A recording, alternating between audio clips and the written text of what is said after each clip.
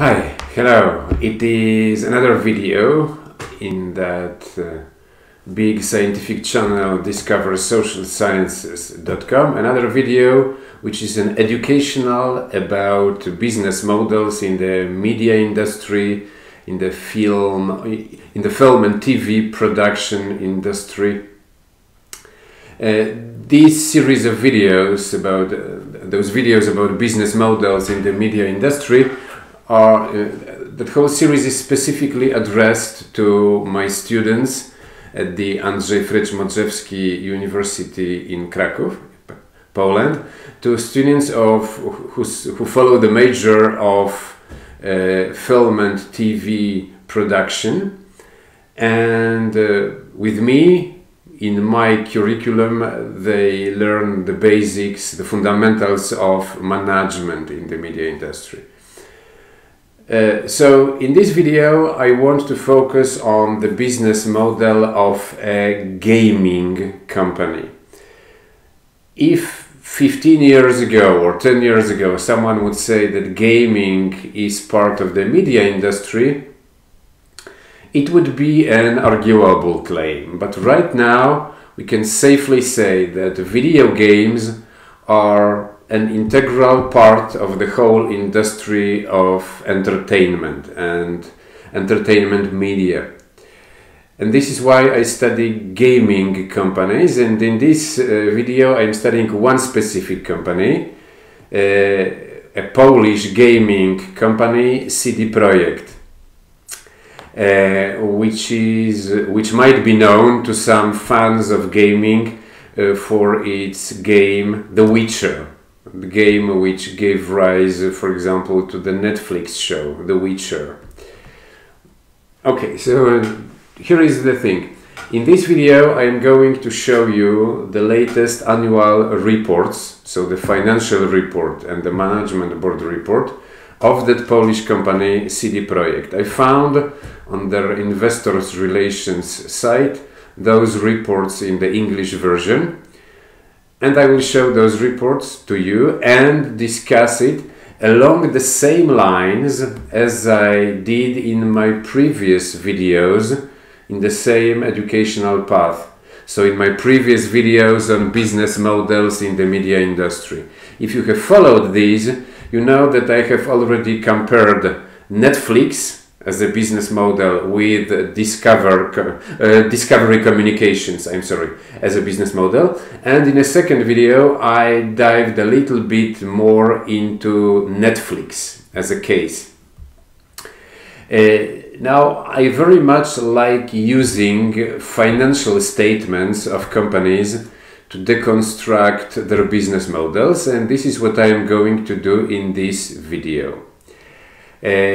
So you can see here some financial concepts which might seem like alien to you, unknown to you. Try to Google them up. If you cannot find any suitable definition, you can just ask me a question via a comment to this video or to the post on my blog, discoversocialsciences.com.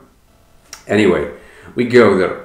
So here is the consolidated financial statement of CD Projekt. I will show you some facts, some interesting facts about that specific financial structure, and you will see sort of a strange business model, very different from what you can see with Netflix, for example. So let's go there.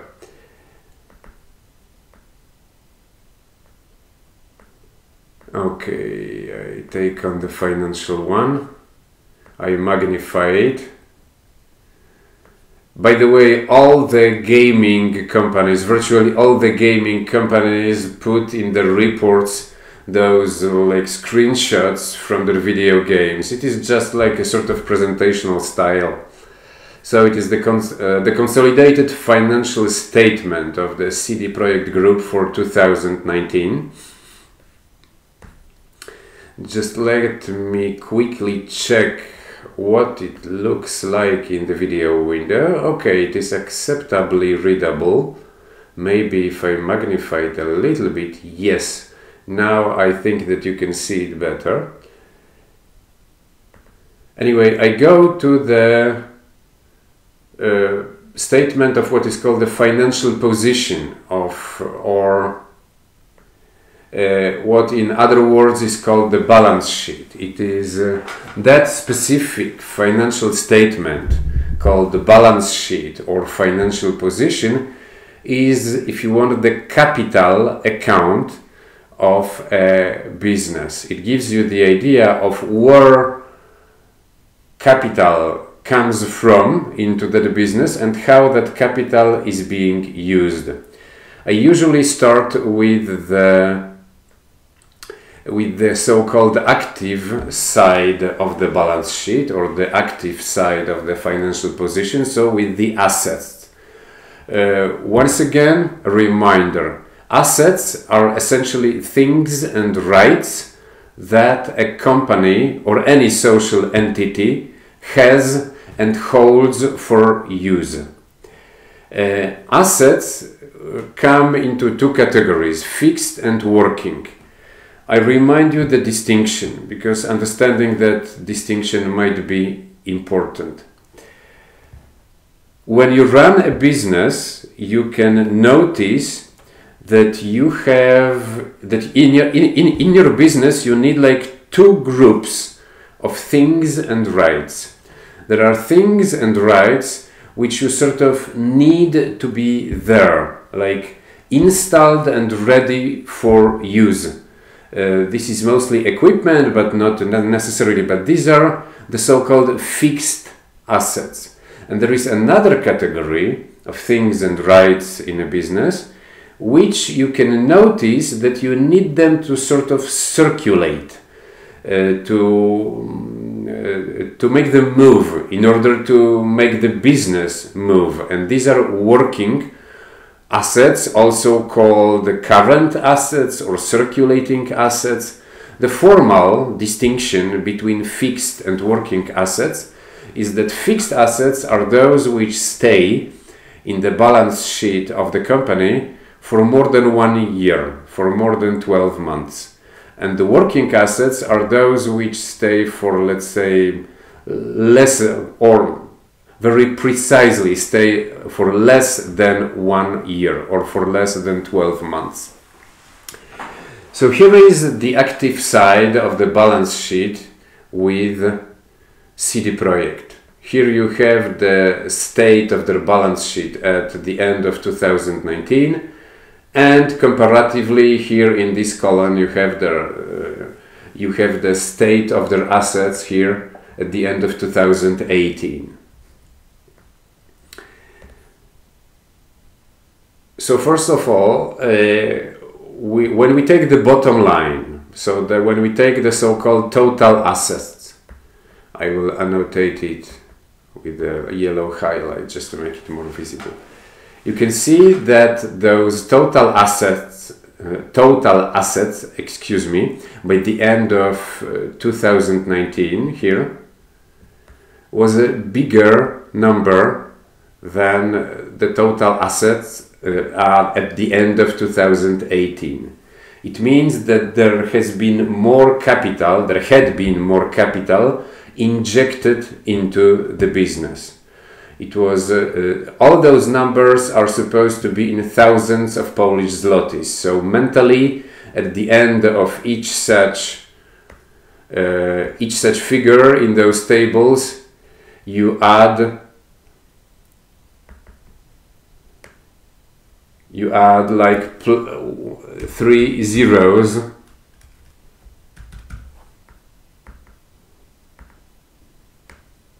to make it sort of fully understandable. If you add mentally 3 zeros at the end of that number, you will have the number in monetary units in Polish zloty. So you can see a phenomenon called accumulation of capital.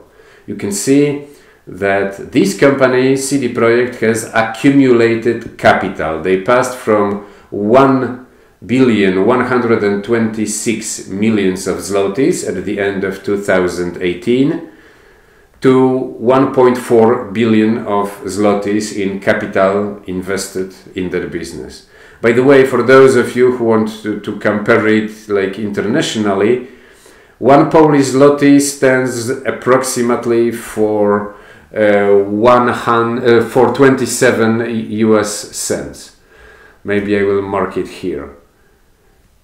PLN 1 equals, give or take, 27 American cents. That's the comparative scale if you want to compare it with any international or with any business from other countries.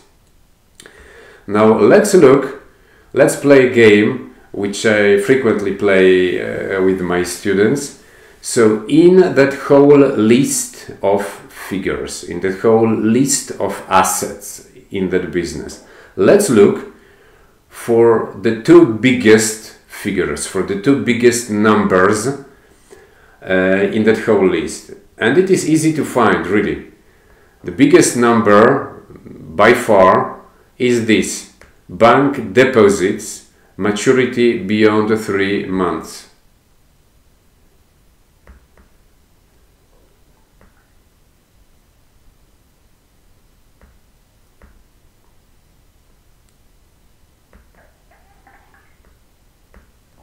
You can see that it is 432, almost 433 millions of zlotys. It is the biggest single figure in the list of assets. So it is essentially cash. And this is the peculiar characteristic of this specific business, of CD Projekt, of a gaming business.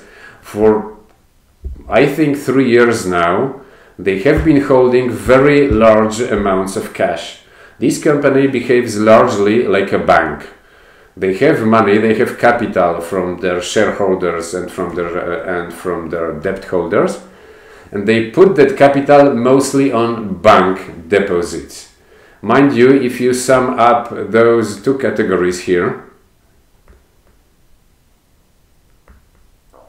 cash and cash equivalents with bank deposits, and if you compare their total combined magnitude over those 2 years, this amount has shrunk during the year 2019. Something has changed in that business. And the second biggest figure in the balance sheet is this: expenditures on development projects. So money essentially invested in the games under development. It is a business model, as we can see, where capital, wherever it comes from, is being invested mostly in like a portion of cash held in reserve, a very large chunk of cash held in reserve, and in progressive development of gaming projects. So that's the first trade. Now we come to the passive side of the balance sheet, so to equity and liabilities. To be specific, or once again to remind you the rules of interpreting that passive side of the balance sheet. Liabilities is what the company owes to external entities, what it owes to third entities.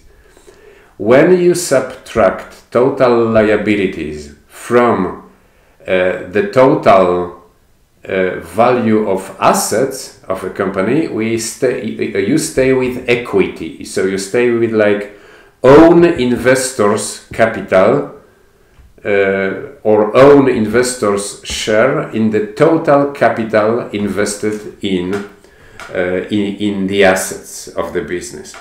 So let's first have a look at the proportions between equity and liabilities in the total capital owned and used by the company. As you remember, after having had a look at the active side of the balance sheet, you can remember that the total amount of that capital is 1.4 billions of zlotys. This was the amount of capital active and put in the business by the end of the 2019.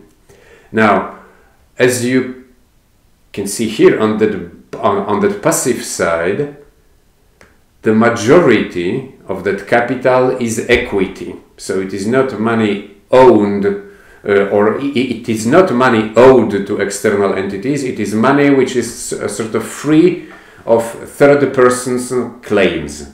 And this is an important difference as compared to Netflix, which I studied in my preceding video.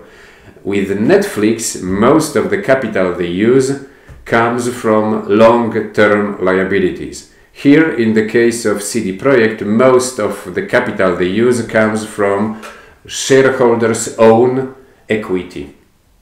And that's a major difference. Now, if we have a comprehensive look at that list of both equity types and liabilities, and we play the same game. So if we look for the two biggest numbers, we find two of them. The single biggest figure in that list of sources of capital is this supplementary capital, 780 millions of zlotys. It is something that I already explained with the case of Netflix and with, I think, the case of Discovery Communications too. You have those two categories, share capital and supplementary capital and other reserve capital. When you start a business, you put some equity initially in it. It is like the initial starting equity of the business. And you can see that this is pretty constant. It is 96,120,000 zlotys. This is the share capital. Supplementary capital is the capital like paid in addition over that initial share capital. It is paid mostly as like additional installments paid by some strategic shareholders.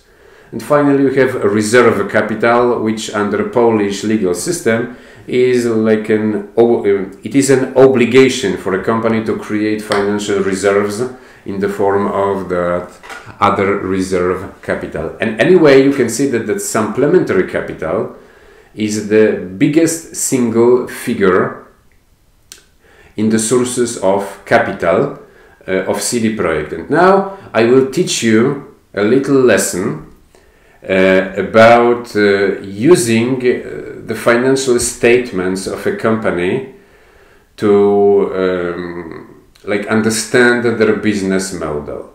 Here, next to those numbers in thousands of zlotys, you have those figures like 24, 24, 25, 26, and so on.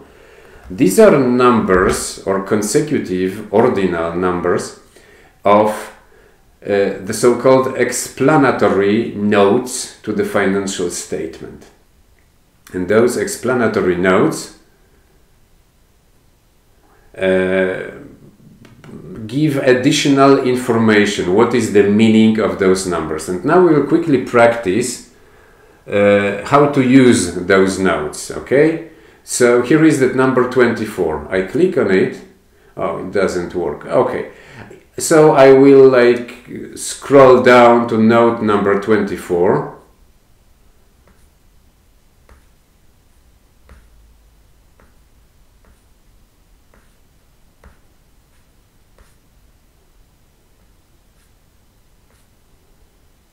Let me quickly scroll. Note 17, note 18, note 22, note 23, note 24, other capital contributions. You can see that those 780 millions of zlotys, almost 781 millions of zlotys, are essentially reserve capital. In other words, this is retained earnings from the past years. And this is like a common trait, I think, across all the businesses in the broadly spoken media industry. I could see it in Netflix, I could see it with Discovery Communications, I can see it here. In the media industry, you essentially are haunted by uncertainty. You can have excellent financial years, you can have years when you like make tons of money in terms of profit, and you can have very poor years when you don't really have much profit to retain in the business. So the intuitive move across all those businesses is to retain a lot of profits inside the company in the form of, for example, reserve capital, just to have a financial buffer for those poorer years. Okay, let's go back to the balance sheet. So to the statement of financial position. And so we go back, we have that supplementary capital as the single biggest figure on the passive side of the balance sheet. And now we look for the second biggest. And the second biggest is this, deferred revenues, 161 millions of zlotys. And there is an explanatory note associated with it, note number 35. I went there, I will not bother you right now with scrolling down to note number 35. Anyway, the essence of the thing is that it is a very strange financial construct. The essence is that CD Projekt has some deals with customers, with clients, like for example with digital platforms which distribute video games. Technically, there is some money, there is some like billable revenue that CD Projekt should bill those platforms with. CD Projekt should bill those customers with some amounts of money, but they don't. I don't really know what is the deal behind it, but they don't bill them. And so they like push into the future some revenues which technically right now should be already receivable from those customers. And they show, as you can see, those deferred revenues, so the money they don't charge their customers with, they show it as short-term liabilities which those customers finance the business with. So you have a quite a strange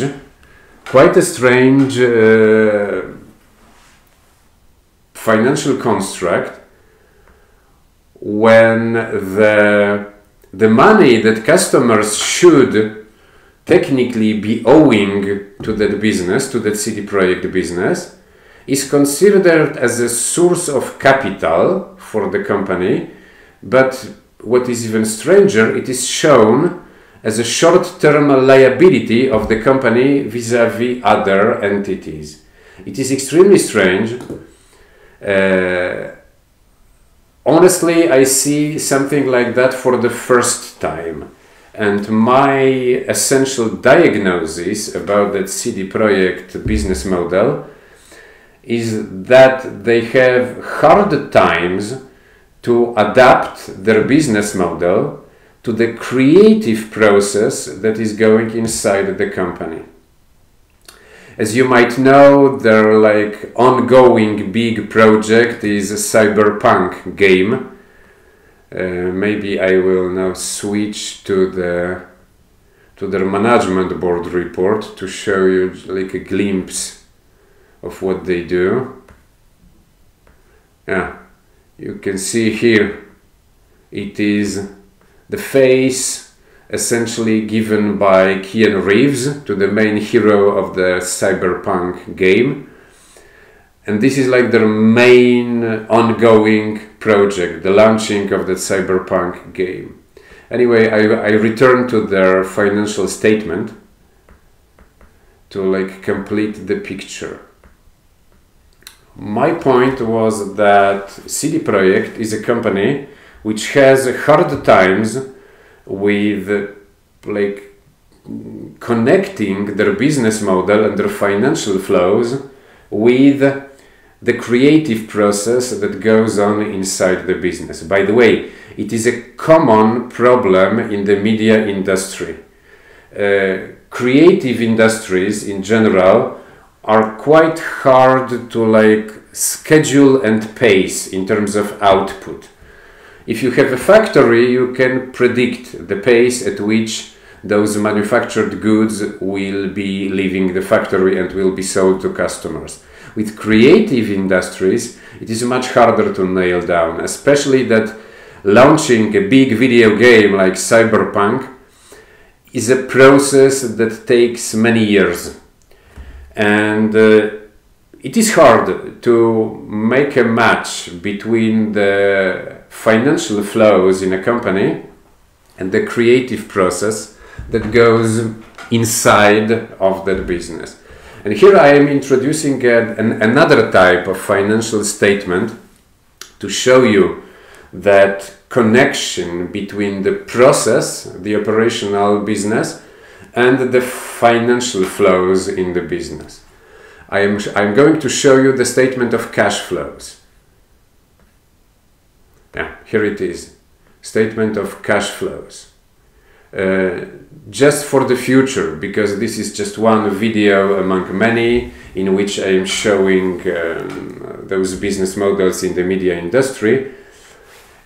The statement of cash flows follows the basic logic of following the money. You probably know that saying, follow the money. Follow the money if you want to understand some phenomena. And in the cash flow approach to a company, we assume that a business is like a pump. It sucks money on one side and it spits it out on the other side, and there is a residual amount of cash left in the business. And we assume that cash flows in a business have three basic streams. There are cash flows from operating activities. So this is the cash flow from the business that you can see being done. It is development, sales, the work of an office team, that operating activities. Then you have investment activities, and investment activities, just let me quickly check how it is visible in the window. Oh, okay. And investment activities are essentially about assets. So it is about acquiring new assets into the balance sheet of a company or disposing of some existing assets. And finally, there are financial activities. And financial activities are all cash flows that take place on the passive side of the balance sheet. So it is any change in liabilities or equity.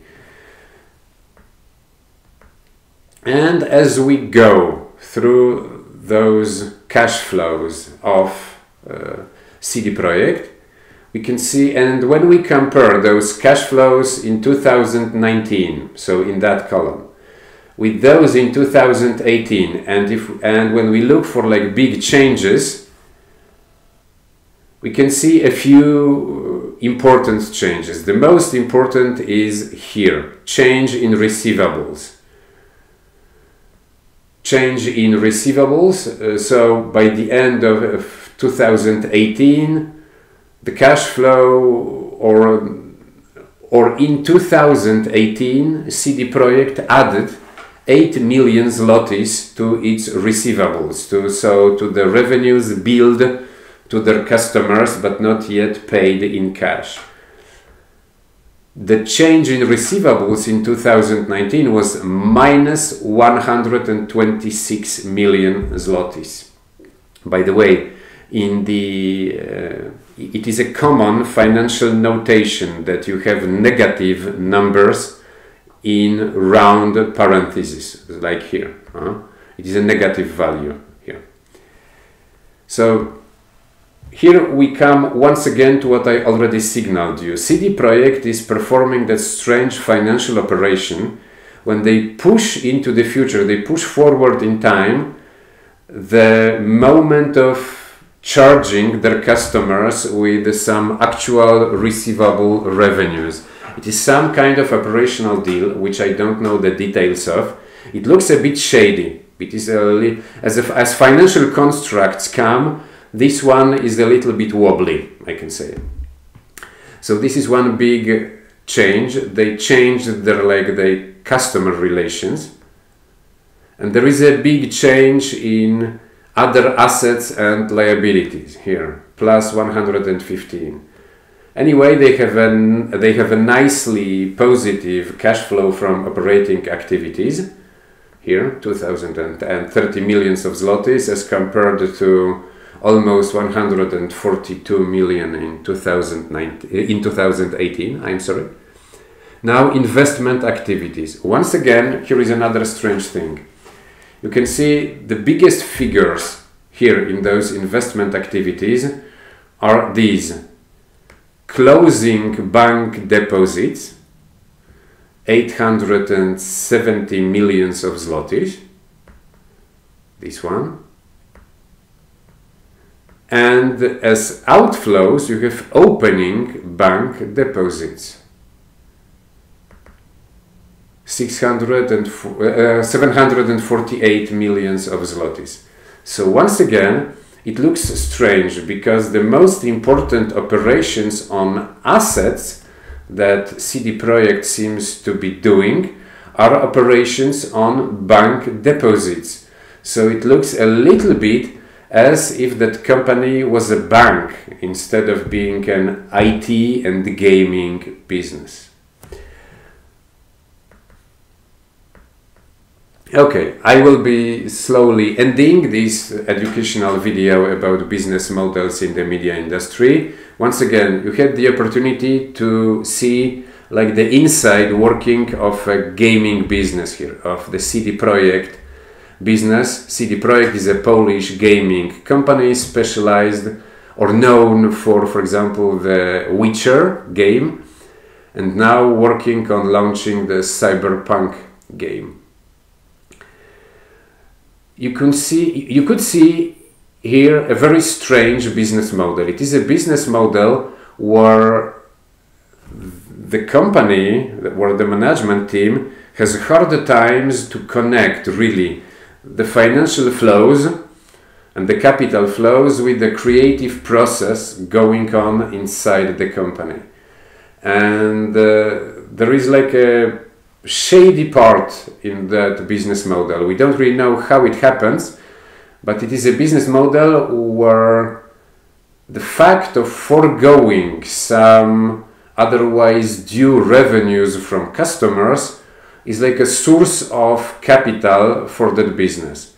And that, honestly, I don't like, and I don't like it even more because I have some stock of CD Projekt in my personal investment portfolio in the stock market. And as far as I know, money can come to my balance sheet from the past, but not from the future. We cannot like take money from the future and put it now into our capital account. It is impossible. It is a little bit of a shady operation. I assume that they will get it straight, but that I am going to be sort of cautious with that CD Projekt investment position in my portfolio. Anyway, as usually by the end of each of my videos, I wish you to have fun with science and to have fun with life. Bye!